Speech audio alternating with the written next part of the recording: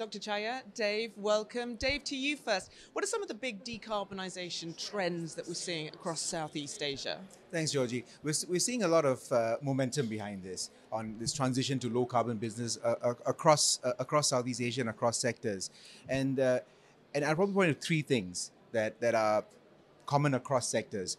One is that companies are starting to see, where is it that they can take immediate action, fund projects, get implementation on the ground within what is within their economic influence, right? So anything that's NPV positive, where there's returns, just driving that through.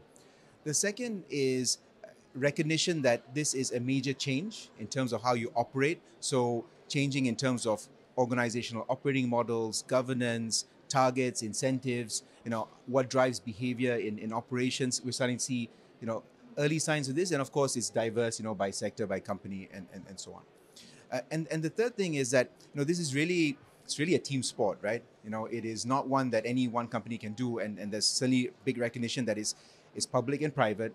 It is working across your supply chain. It is also working with your industry peers on points of synergy and scale.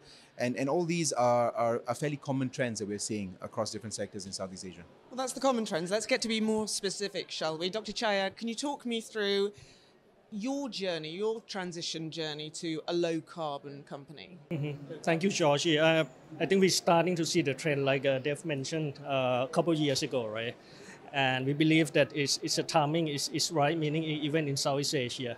Because you might not know that Southeast Asia is one of the regions that we get the most impact from climate.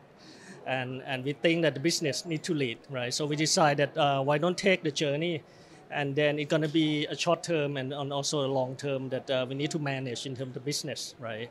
So we're starting to see the value, that meaning our supply chain and also the ecosystem start to picking up.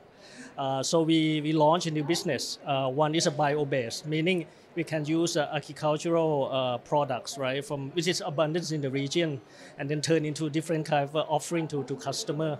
I think secondly, we look at the recycling business because the recovery rate in the region is quite low. It's at 10-15%.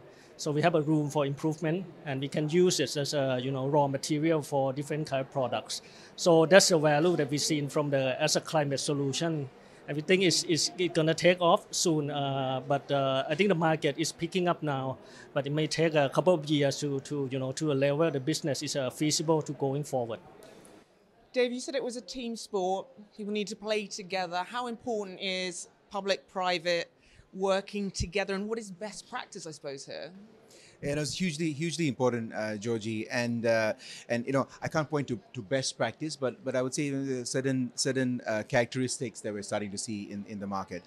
One is proactive engagement and advocacy. So market structures and incentives need to change, and these are changed with policy and laws that change within each market and government, and getting the private sector involved in consultation and engagement on what works, what doesn't, what are the right signals and time, that makes a big difference. So I think that's one characteristic. Another characteristic is that we're moving to this in this round, but we need to get action on the ground, right? So we need to get projects, we need to, fund things, and here bringing the best of public and private, both in terms of funding. So for example, blended finance with public money, private money to make it work, but also capacity within the private sector, working with the public sector to advance some of the big investments, projects, programs that need to be scaled. This is the other characteristic, to put it simply.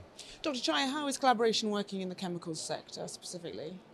I think it's quite solid, meaning everyone is in the supply chain collaborating together. But again, to have a broader ecosystem, I think we need, like Dave mentioned, the policy support from the government as well, right? To have a well established in terms of the ecosystem and supply chain. But now I think that we see the size getting better, and if the government can support more specific in different business, right, in the supply chain, for example, recycling or promoting the use of bio-based products, it may be helping in terms of getting the demand quicker in terms of the market. Coach Dave, thank you so much.